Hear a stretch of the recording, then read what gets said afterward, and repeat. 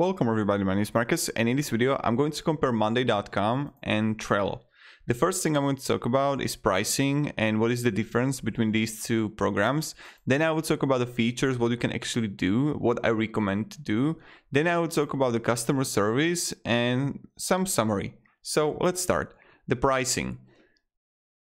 Trello is completely for free if you use it alone, right? So if you want to, even when you want to invite someone, you got unlimited cards, unlimited lists, and I use Trello time to time personally. But what I prefer comparing to Trello, I like to use Notion, because in my opinion, Notion is much better.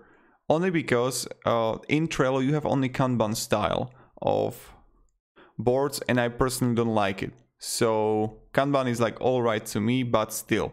Now, personally, I wouldn't use Trello if I would have 5 or 6 or 7 or more people. I wouldn't do it. Because if you're gonna go with the business plan, right? You're gonna unlimited cards, unlimited lists, advanced checklist. Monday.com is going to be much more useful for you if you're gonna have more people in your team. That's what I think. And why is that? Only because Monday.com is much more complex. You can have a custom fields here. Let me show you what I like. You can go with the timeline with the text. You can go also with the time tracking of a project. Then you're gonna select progress tracking, which is also good. Now, everything here. Monday.com is a full big deal. And then when you would go here, you can also add a view, and you can choose also you can use Kanban in Monday.com.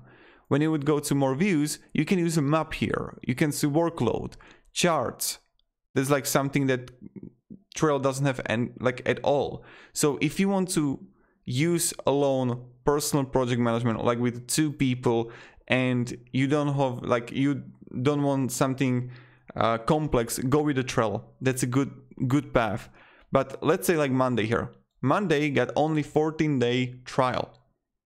In Monday, you're not going to be free forever. So after 14 days, you need to actually buy basic, standard, pro, or enterprise version. So now, if we would go, for example, with standard, let me show you. You get most of the things. Yes, you don't have private boards here. I agree. But you have 20 gigabytes of file storage. And you can simply choose most of the things. So that's really good. And that's pretty much it. To summarize this whole video, again, features, Monday.com are winning. Customer support on Monday.com is better, only also in the basic and standard version. They have Trello is in business class, they will reply to, but they say the Monday.com is much better. Now, easy of use, both of these are simple, but Trello is much simpler in my opinion. It's much easier to understand, and you don't need to actually watch any tutorials because you will understand everything. Now, to go any further, report and analytics, definitely go with the Monday.com, because you can actually play around with, and you don't need Excel, you don't need anything else, because you're going to see everything here. Now, to go in further,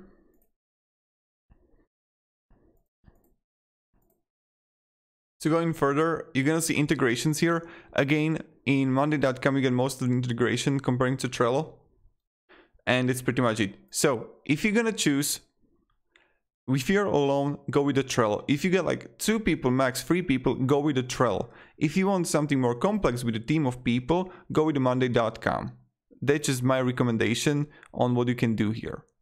Because yes, when you would go with the Monday.com, you can simply add another card. You can simply click here, add the labels, and change the checklist due date.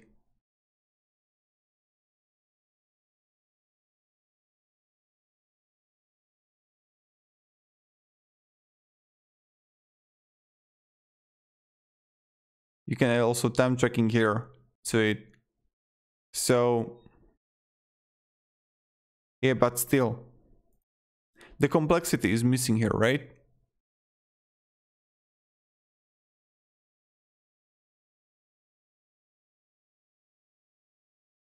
And you have only Kanban. So that's just my 2 cents what you can do. So thank you very much. Have a great day and goodbye. See ya.